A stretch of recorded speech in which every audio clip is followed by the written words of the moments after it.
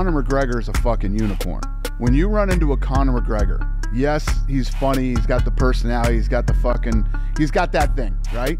But at the end of the day, what people really loved about Conor McGregor, he never fucking turned down a fight. There's video footage. Me and Lorenzo standing in his fucking house. He just wakes up in his fucking underwear. He's been training for a fight, and the fight's off. We told him, right? You see him sort of absorb it for a minute, and he's like, well, I'm going to the gym. Call me later and let me know who I'm fighting. That's what people fucking like. People love fucking killers. Is he fucking awesome?